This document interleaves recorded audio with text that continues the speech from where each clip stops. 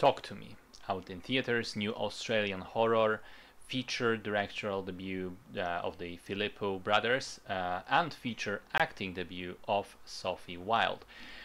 It's the best horror film I've seen in a couple of years, one of my favorite movies of the year so far for sure.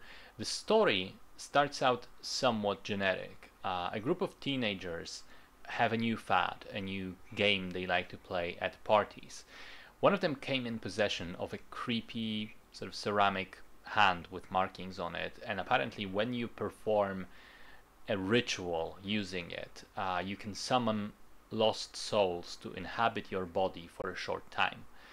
The kids do this for a thrill, but of course things quickly go very, very, very wrong. And that's as much as I'm saying, because I think it's an amazing movie to discover on your own as it moves along.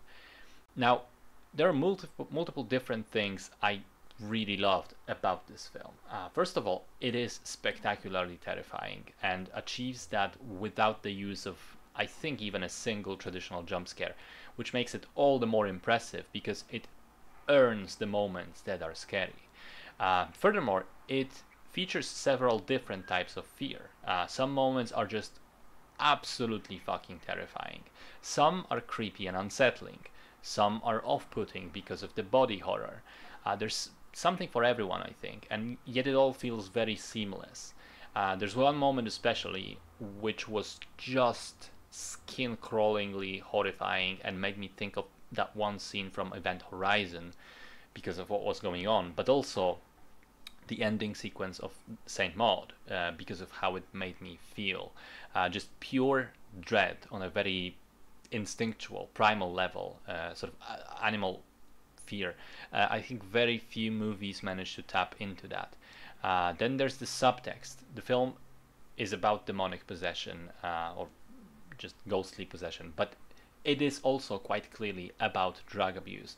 It's a very clever cautionary tale, and most importantly, it doesn't feel preachy, nor does it feel clunky with how it mixes surface level elements with the underlying layers of subtext. Then there's the story, which is clever, unpredictable, and doesn't over-explain itself. Some things are stated outright, others you have to infer from the scenes, but there are also things which are, I think, deliberately left vague, and I think the point is that you can read them in different ways. I like that ambiguity and the fact that the film manages to avoid being direct and obvious. Then there's the sound design and cinematography, which are both great and create a really unsettling atmosphere. And then there are the performances, which feel incredibly real. Sophie Wilde is terrific in the lead role, but I think I need to also mention the supporting cast, who all feel like real people, not just side characters in a simple horror film. I mean, I loved it. It scared me to no end, but I like being scared like that sometimes. Apologies. I think it's a cool take on a pretty well-known concept that manages to do something fresh with it and shine in execution.